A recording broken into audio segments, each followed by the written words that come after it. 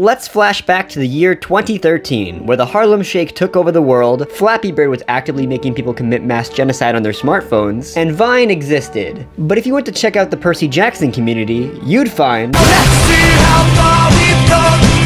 Let's see how far we've come! This was the year where Percy Jackson took over. It was an era that fortified this franchise into the stratosphere, with fans everywhere attending Percy Jackson events, memes were appearing in every single social media format that you can think of on the internet, and the second Percy Jackson movie released to theaters worldwide. But we don't talk about that because it was trash. The main thing steamrolling this love for Percy Jackson at this time was the latest installment in the franchise, The House of Hades, a novel that to this day is the #1 favorited book by fans and critics alike. But what made this story so great? And what does this have anything to do with the latest story in the franchise, The Sun and the Star? Well...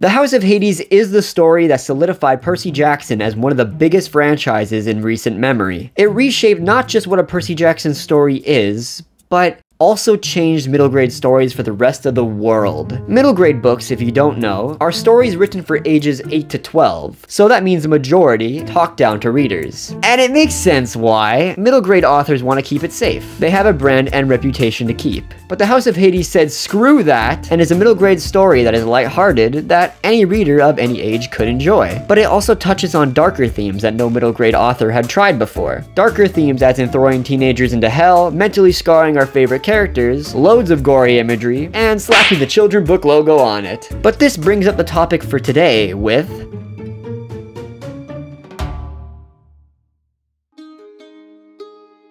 Almost a decade later after The House of Hades, and The Sun and the Star is released. The newest story in the Percy Jackson franchise follows up on the adventure in House of Hades. With all the new reboots nowadays, most notably Star Wars and Marvel, have ever expanded their universes by constantly making movies and TV shows to entice fans with the new stories that they have crafted to keep their audiences entertained with said universes. The upsides of this is that if you love those franchises and want to see more from it, then you will receive more from it. However, the downside to this is that there has been a clear general consensus that the quality of most of these movies and shows have been pretty lame to say the least. I wouldn't go as far as saying it ruins the original content like most people try to say, but it definitely isn't cool when a franchise you love keeps pumping out content for the sake of shilling out those dollar bills. So when I hear we're getting a continuation to House of Hades, one of the most influential books in the past decade, I wouldn't say scared is the word to use.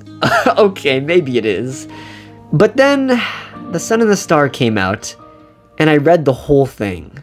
And holy shit! The thing that ticks me off about reboots nowadays is that they don't balance well. They either stray too far from the original material that they're expanding from and create something entirely different from what we're used to, making it alien to its roots, or it stays too close to the original material, making it nostalgic for regular consumers, but overall leaving a bland taste in the audience's mouths because it feels too familiar. Rarely is there ever a balanced story in this genre, and I gotta say, The Sun and the Star is that balance. You can describe the entire Percy Jackson franchise as a lot of things. Comedic, action-packed, annoying cliffhangers. But the word I'm looking for is consistent. No matter the evolution of the franchise to Heroes of Olympus, to Trials of Apollo, now all the way to The Sun and the Star, it's a franchise that does a very good job of staying familiar enough that no matter which point in the timeline you decide to indulge in, you'll get an experience that all the books can provide. The Sun and the Star is no different. The consistency in many of our stories nowadays are a weird amalgamation of what the original was intended to be. The reason for this is due to the constant change in creative visions from episode to episode, or season to season, or movie to movie. Now, this isn't always a bad thing. If you were to theoretically get some of the best storytellers in the world to create a cinematic universe and they all focused on different aspects of that universe, while also building up to a big cinematic finale that puts to use all the talent that those storytellers have told intended for said finale, you can get a franchise that becomes one of the best selling in the world. This exists within Marvel's phases 1 to 3. However, the reason that worked, the reason the multiple creator ideology was able to thrive there, was because there was always a clear creative vision. Iron Man was always going to transition into Endgame, and what made that inevitable transition work was the creative vision of a single brain. In this case, Marvel Studios. In our case, with The Sun and the Star, Rick Riordan, the author of Percy Jackson, has written every story in Percy's universe and has full control over the entire franchise. This is the reason Percy Jackson works. It allows for Rick to keep his stories familiar to his readers, while also adhering to his constant improvements throughout his years of writing. This evolution of writing is ever prevalent in the two main characters of The Sun and the Star, Nico D'Angelo and Will Solace.